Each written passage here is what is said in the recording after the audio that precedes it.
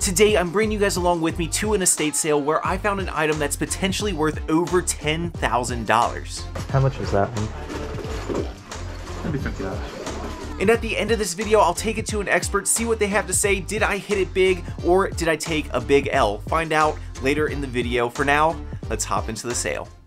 So here we are at today's estate sale, and the listing for the sale looked super enticing. In the photos, they had all kinds of designer and high-end goods, everything from clothing to hard goods. It just looked like it was going to be an amazing sale.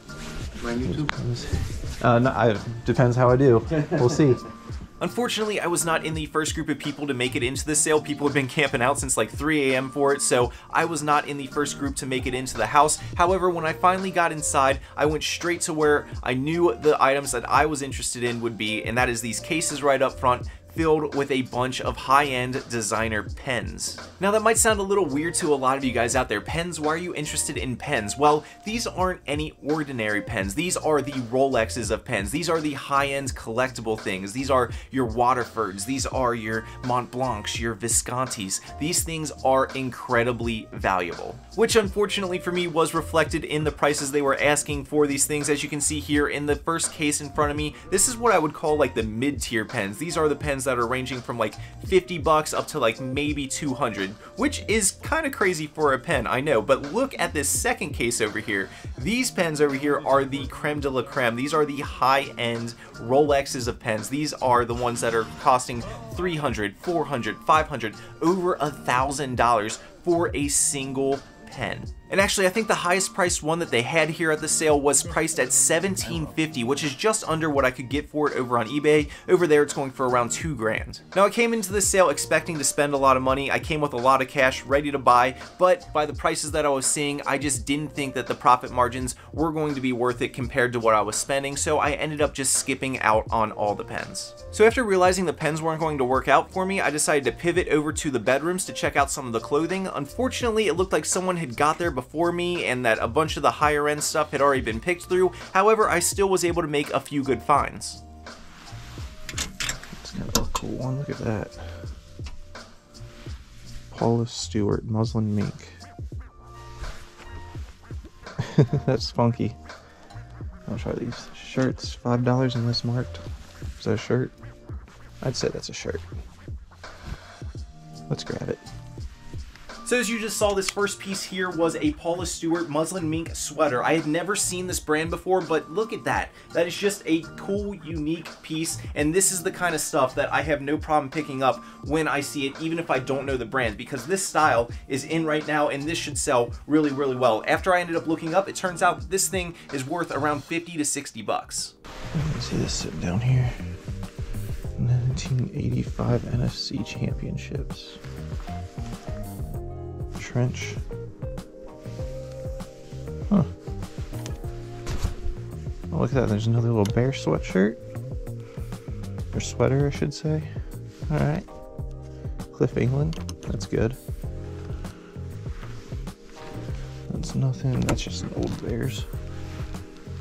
That's definitely coming home. I think I'll grab the other one too, the 1985. So the next two pieces I ended up grabbing were a couple of Bears pieces, as you guys just saw. The first one was this 1985 Division Champs Chicago Bears hoodie. Anything vintage is going to sell. And then we got a vintage Chicago Bears Cliff Angle sweater. There you go. There's the tag for you guys right there. If you ever see that tag on something vintage football, pick it up. It's probably going to be worth something. These sweaters I've sold a lot in the past, and they can range all over the place, anywhere from like 50 bucks to over $250 for the right teams in the right style. So this one right here, I think will be worth around the $80 mark. That is just an awesome, awesome pickup. After finishing up in that closet, I decided to check out all the stuff that was piled up on the bed, where I ended up pulling out one sweater that I grabbed. This is a Preswick & Moore cashmere sweater. If you followed me for a while, you know I do a lot of cashmere during the winter because it sells super fast. This is an easy $25. Moving on from there, I made my way into the next bedroom, where in the top drawer of this dresser, I made a nice little discovery.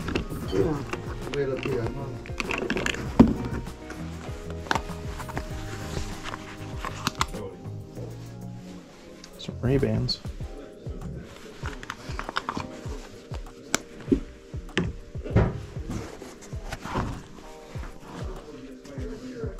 Some more Ray-Bans. That's right, I found a couple different pairs of Ray-Bans hidden in there, as well as a few others. Got some nice Tommy Bahama aviators, a pair of Dolce & Gabbana eyeglasses, and lastly a pair of vintage Gucci eyeglasses. That's why I always see what's inside drawers. Get it? See? Like glasses? No? Okay. Following that, I noticed this pile of scarves sitting on this chair, and throughout the house I noticed that there were a couple of framed Hermes scarves up on the wall, so I figured there might be a chance that there were some nice ones hidden away in this little pile. Salvador Ferragamo scarf. Okay, I'll take that one. I don't know much about scarves, but I do know name brands.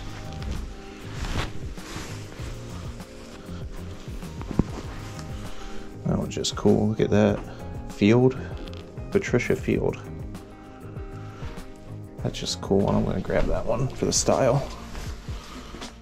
Yeah, this scarf right here I bought for the same reason that I bought that sweater earlier. It just has that awesome look to it. This is in a nice like pop arty style. I knew it was going to have some kind of value behind it just based on the look. I'm telling y'all, certain styles just sell regardless of the name brand. And then the only other scarf I ended up getting out of that pile was this basic monogrammed YSL scarf.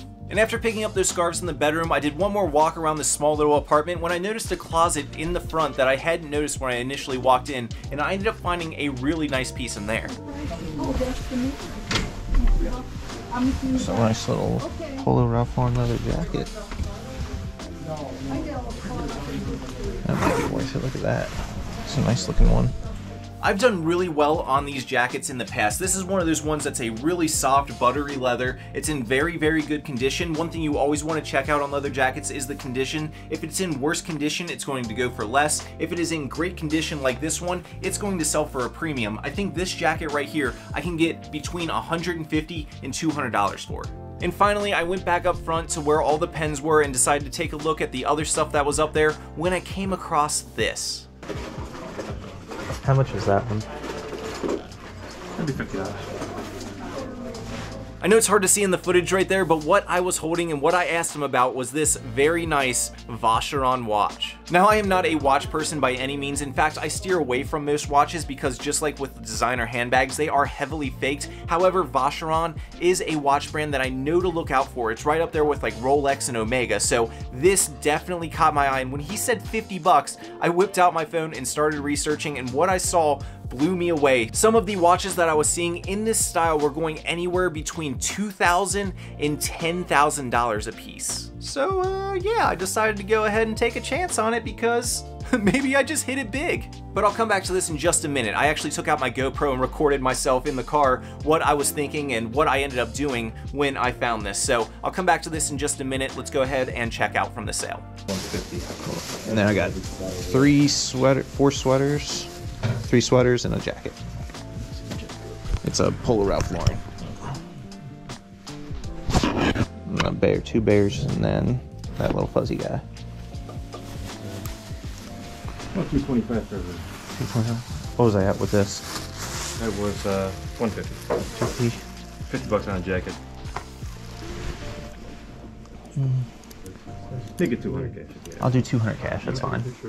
All right, just finished up at that sale, and it ended up being a bit of a question mark for me. I definitely paid more than what I was expecting to at that sale. I paid up on a lot of items, and I didn't get a lot of the items that I originally came to get. However, even though I did pay up for the stuff that I got, I still think there's still money to be made. However, the big reason that I decided to go ahead and pay up on the stuff was because of one particular purchase, this little guy right here, this Vacheron watch. Now, normally I don't deal with high-end watches or high-end designer items in general because I know there are a ton of fakes out there. However, because of the quality of stuff at this particular sale, there was a bunch of really high-end stuff in there. I mean, you got your Montblanc pens, you got your Hermes scarves. I figured that there was going to be a pretty good chance that this could be a real authentic Vacheron because of the quality of the other stuff that was at the sale. Basically, if this thing's real, I just made bank, and if this isn't real, I have to rely on the profit I'll make from the other items, which honestly probably won't be too super good considering the prices I paid for them. It'll still be profit, it just won't be super good profit. So what I've decided to do is to take this thing to get authenticated. I'm not going to waste any time. There is a Vacheron store right down in the heart of Chicago, so I'm going to head down there right now and see if this thing is legit. So that's exactly what I did. I hopped in my car, drove downtown, and walked into the Vacheron store to see if they could tell me if this thing was legit or not. All right, here we are at the store. Let's see what they say. Hello. How are you? I'm good. I was wondering if you could check out a watch for me. I don't know if it's real or not. It's not real. It's not? Okay. I'm pretty sure just by looking at it from a distance. Yeah. I figured you guys would know best, so. How were you guys able to tell, just so I know? I could just kind of tell that Vacheron probably wouldn't do a second scan like that, even though I really actually didn't take a look at it. I just kind of assumed. Okay. But then when you actually turn it over, like, you know, the movement is not like finished to a level that Vacheron would finish something to. And that's how you can tell it's not authentic. And also the weight, if it were rose gold or yellow gold and such, there would be I think it's a two-tone metal on the back, right? Yeah. Yeah, and Vacheron wouldn't have done that Yeah. either. And typically they wouldn't have printed like Vacheron on the crystal. And then you would have like, you know, no brand that actually does like a high luxury, like something would put genuine leather like on the actual strap of the watch. Okay. Oh, thank you guys. I appreciate it very much. Thank you guys. You know, if you didn't know about watches, and you I have zero idea about watches. That's why I came down. I was like, if there's anything else that we can help you with, awesome. As you sort through. Please. Awesome. Thank you guys. Pleasure indeed. Thank you. Have a good one. Yep.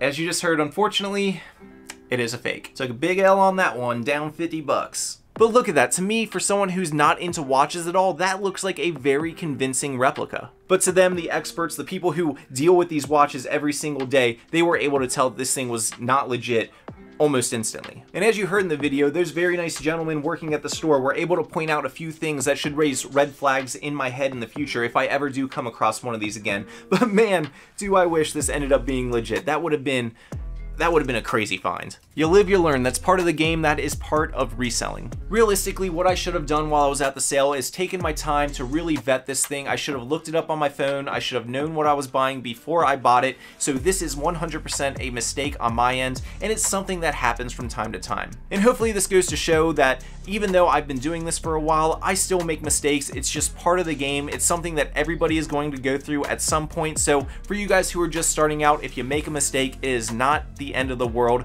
Don't let it get you down. Just move on and keep looking forward. And actually here, let's share this down below in the comments. Let me know if you have ever bought something and it turned out to be a mistake. Was it fake? Was it not real? Was it just something that you thought was going to be worth more than it was? Let me know a mistake that you have made down below, and hopefully I'm not the only one. Anyways, guys, that's going to wrap things up for now. I hope that you guys all enjoyed. If you did, make sure to go down low, smash that like button for me, and if you'd like to see more content just like this, be sure to hit that subscribe button. Otherwise, I will see you in the next video. Till next time, keep on treasure hunting.